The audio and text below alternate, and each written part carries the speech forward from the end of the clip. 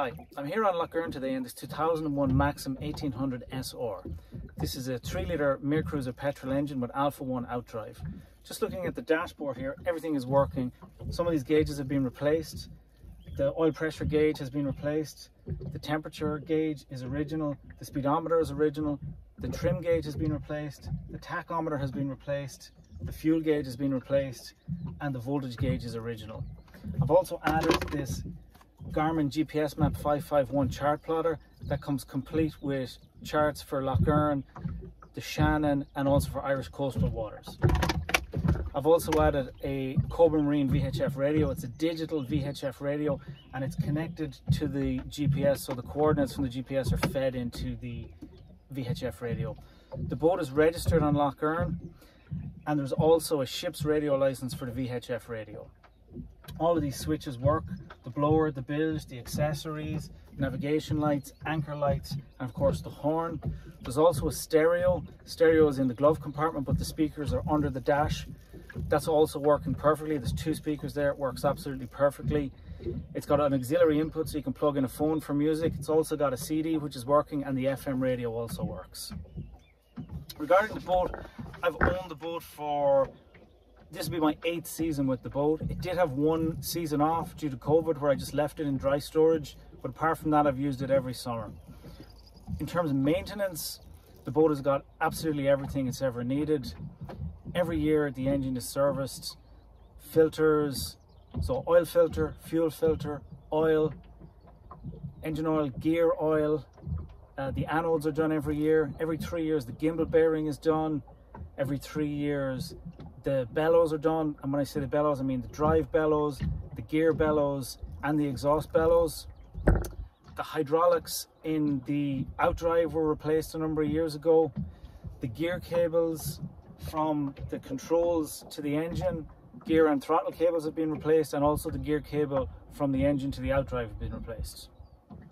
So it's a really straight boat. I've maintained it very well, meticulously I would say.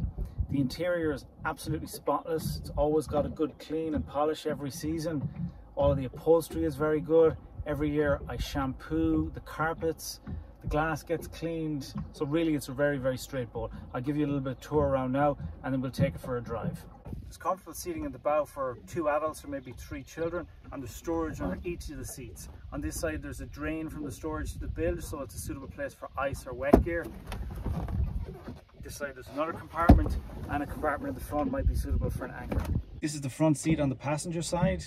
It's where the glove box is located. CD player, FM radio is located in the glove box. There's also a nice cup holder there and a little cubby here for storage. This seat and the driver's seat fold down flat into sun loungers, and I'll show you that in a moment. So this is the passenger side seat folded down flat as a sun lounger. This is the back-to-back seating on the passenger side in its normal configuration, and it's identical on the driver's side. This is an ideal seat for a spotter. If you've got somebody water skiing, it's a very comfortable position for that person or the spotter in the boat to keep an eye on the water skier at all times. And this is the back-to-back seating on the driver's side. It's exactly the same as the passenger side. Okay, here are the 2 rear seats, 1 on each side, and the sun pad on top of the engine. Okay, so finally this is the swim platform at the back of the boat. There's a stainless steel ladder here for climbing off the platform. I replaced that, so it's relatively new and it works perfectly. There it is. And on the other side there's a bracket for an auxiliary engine. I have a 4 horsepower Yamaha on that bracket. That's not included in the sale, but it can be sold separately. Here's the engine. It's a Mir Cruiser 3-litre petrol engine, inline 4 cylinders. It's not a fuel injected engine. It has a carburetor. There's really no electronics to go wrong in it. While I've owned the boat, I've changed the fuel filter, the oil filter, the spark plugs, the engine oil and the gearbox oil every season. Additional to that, I've also changed this V-belt and I've changed a couple of starter motors. In terms of power, it's got loads of power. I comfortably water ski behind the boat on 1 ski with 3 people in the boat. Wakeboarding, no problem. Inflatables, no problem. Kneeboarding, no problem. It's got enough power for any water sports like that. Okay, so just a couple of other points about the boat. The reason I'm selling the boat is not that I don't like the boat, I love it, but I just want to buy something slightly bigger. That's why it's been so well maintained. I didn't intend to sell it. The boat has 3 sets of canvas, so it has mooring covers which have recently been washed, recolored and re-waterproofed, so they're almost like new.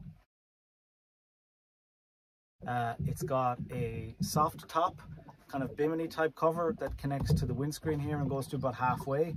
That's original with the boat, but it was never used by the previous owner, so it's in perfect condition.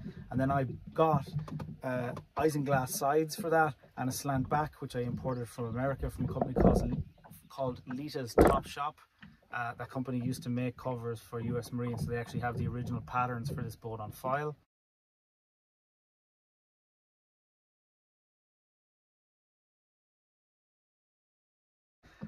And in addition to that, I've got a trailering cover, which I only use when I'm moving the boat on the trailer. So that covers the whole boat and maybe halfway down the hull, so it kind of keeps it clean when you're trailering it. Then in terms of the trailer has been substantially refurbished, so every nut and bolt on the trailer has been removed and replaced with marine stainless steel nuts, including the U-bolts, nuts and bolts.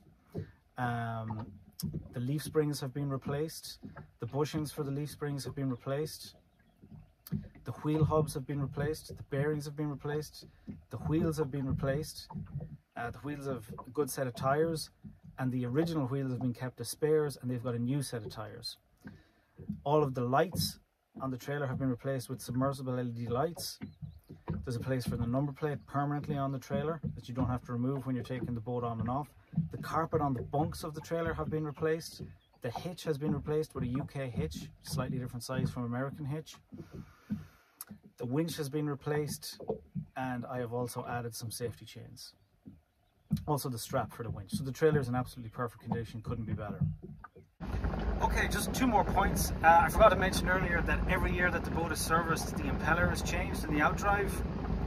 And I also forgot to mention that the gear cables and throttle cables have been replaced.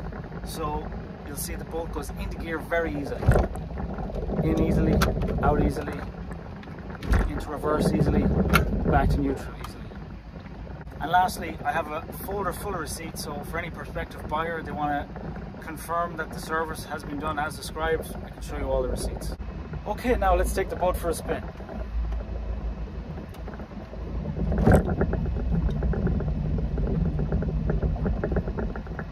Okay, let's see how long it takes to get on the plane. 1, 2,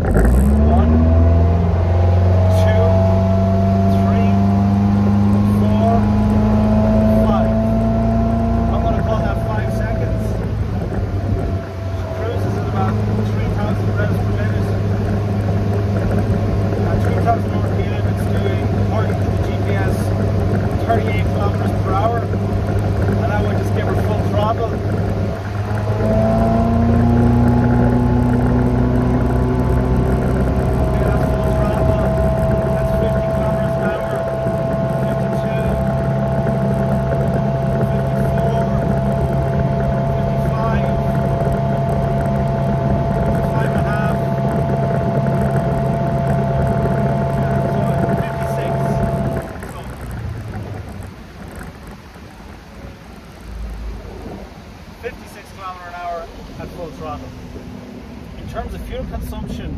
It's really quite reasonable. We took it up to Enniskillen from Belturbid yesterday on Lough Erne. That's like half of the Erne navigation, and we use less than 20 litres.